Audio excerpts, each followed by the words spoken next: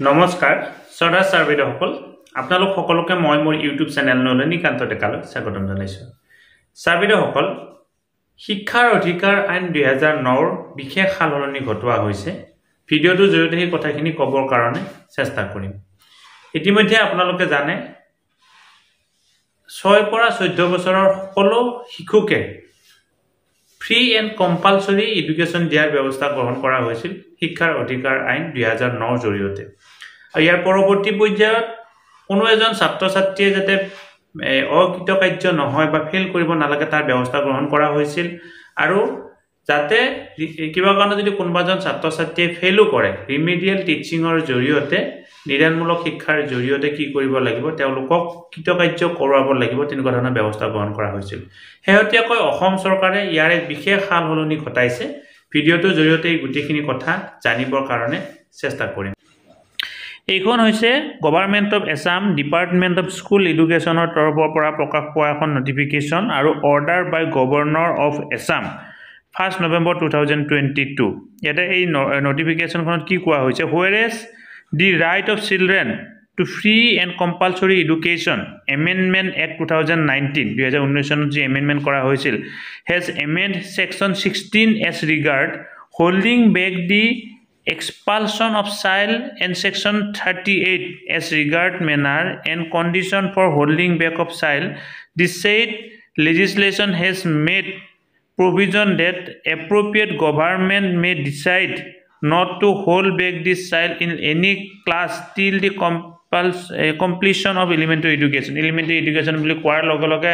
প্ৰথম শ্ৰেণীৰ পৰা অষ্টম শ্ৰেণীলৈকে তেওঁলোকক কি কৰিব নোৱাৰে হোল্ডিং বেক কৰিব নোৱাৰে now in exercise of power conferred by provision to subsection 3 of section 16 of the right of children to free and compulsory education act 2009 the governor of Assam is placed to order the following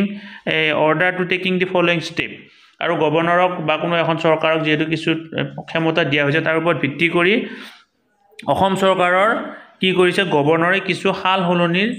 নিৰ্দেশ দিছে বা কিছু হলনি কৰিছে কি কৰিছে চাও আমি holding back of child there shall be annual examination is class 5 of lower primary and in class 8 of upper primary school যেহেতু বৰ্তমান annual examinationৰ সিস্টেমটো নাই এই মূল্যায়ন হ'ব লাগে চাৰিটা মূল্যায়ন হয় 3 মাহৰ মুৰে কিন্তু এতিয়া পৰা কি হ'ব annual examination হ'ব class 5 আৰু class 8 ৰ কাৰণে if any child fail in examination held in class 5 or class 8 he shall be given additional instruction till special re-examination is held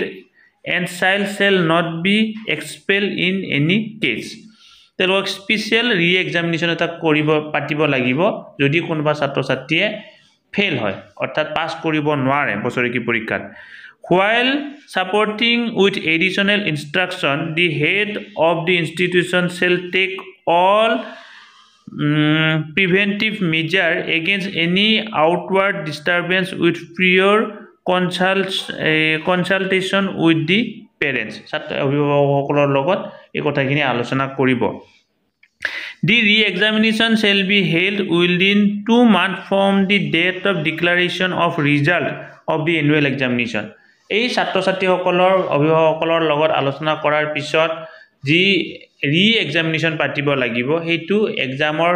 result ঘোষণা কৰা 2 মাহৰ ভিতৰত পাতিব লাগিব If the child qualified the re-examination there shall be provision for his admission in next upper class in the event the said school do not have any upper classes it may make it mandatory for other school where such child shall be admitted যদি 2 মাহৰ পিছত যেতিয়া পৰীক্ষা পাতা যায় তেতিয়া তেখেতে pass কৰে তেতিয়া তেখেতে নেক্সট আপাৰ ক্লাছত এডমিশন ল'ব পাৰিব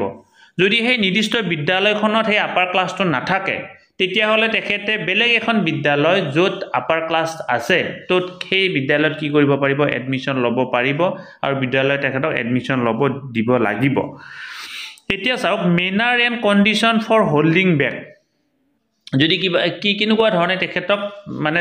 ৰাখিব পৰা যাব ফেল হ'ব সেই কথাখিনি কোৱা হৈছে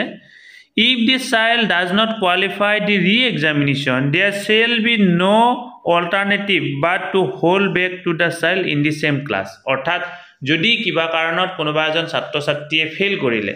দুমাহৰ পিছত পাতা পৰীক্ষাটো পুনৰ ফেইল কৰে তেতিয়াহলে তেখেতক কি কৰা হ'ব আগৰ শ্ৰেণীটোতে তেখেতক ৰাখা হ'ব কিন্তু আগতে এই ব্যৱস্থাটো নাছিলে আগতে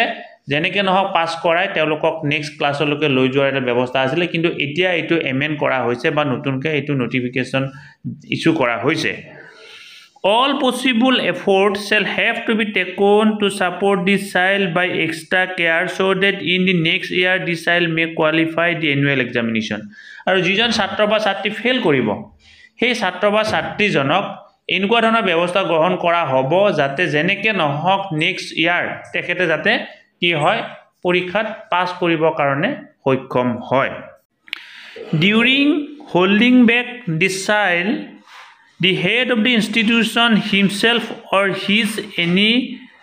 counterpart shall guide this child as well as the partners of child if necessary parents of child if necessary to upgrade this child in possible extent moreover the inspection authority of the school shall monitor the step taken by the teachers in respect of child held back যিজন ছাত্ৰ ছাত্ৰীক held back মানে হৈছে পুনৰ ঘুৰাই মানে ৰাখা আৰু মানে আগৰ ক্লাছতে ৰাখা তেনেকুৱা ধৰণৰ ছাত্ৰ ছাত্ৰীক অভিভাৱকৰ লগত পেৰেন্টছ শিক্ষকে আলোচনা কৰিব লাগিব শিক্ষকে ভালদৰে পঢ়াব লাগিব যাতে পাস কৰিব পাৰে তাৰ উপৰিও যিসকল মনিটৰিং অথৰিটি আছে অৰ্থাৎ যিসকলে বিদ্যালয় পৰিদৰ্শন কৰিব পৰা ক্ষমতা আছে তেওঁলোকে চাব লাগিব সেই শিক্ষক বা শিক্ষয়িত্ৰীজনে তেখেতক ভালদৰে পঢ়া শুনাত গুৰুত্ব দিছে নে নাই If the child who was held back in previous year despite taking all measures for upgradation again fail in the annual examination there shall not be further holding back this child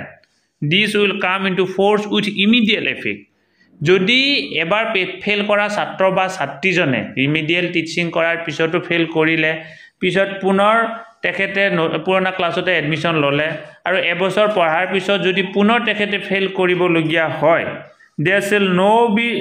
shall not be further holding back this child তেখেতক কিন্তু পুনৰ ৰাখিব পৰা নাযাব এই কথাখিনি কোৱা হৈছে আৰু এই পইণ্টটো মই আপোনালোকৰ পৰা জানিব বিচাৰিম মই কোৱাত শুদ্ধ হৈছে নে নাই আপোনালোকে আপোনালোকৰ কমেন্ট বক্সত দিব সদা ছাৰবেদসকল আপোনালোকৰ ভিডিওটোৰ জৰিয়তে কিছু কথা কলো ক্লাস 5 ৰ ছাত্ৰ ছাত্ৰী কেনেকুৱা ধৰণে পাস কৰিব লাগিব ক্লাস 8 ৰ ছাত্ৰ ছাত্ৰী কেনেকুৱা ধৰণে পাস কৰিব লাগিব ক্লাস 5 বা 8 ৰ ছাত্ৰ ছাত্ৰী ফেল কৰিলে কি কৰিব লাগিব আৰু পুনৰবাৰ ফেল কৰিলে কি কৰিব লাগিব আটাইখিনি কথা কলো নিশ্চয় আপোনালোকে ভিডিওটোৰ জৰিয়তে উপকৃত হৈছে সদা ছাৰবেদসকল আপুনি যদি আজি প্ৰথমবাৰৰ বাবে নলিনী কান্ত ডেকা নামৰ ইউটিউব চেনেলটো চাইছে অনুগ্ৰহ কৰি চেনেলটো সাবস্ক্ৰাইব কৰিব আৰু লগতে আমাৰ আপোনালোকৰ লগৰ শিক্ষক বন্ধু বান্ধৱী সকলকো এই চেনেলটো সাবস্ক্ৰাইব কৰিবৰ কাৰণে অনুপ্ৰাণিত কৰিব ধন্যবাদ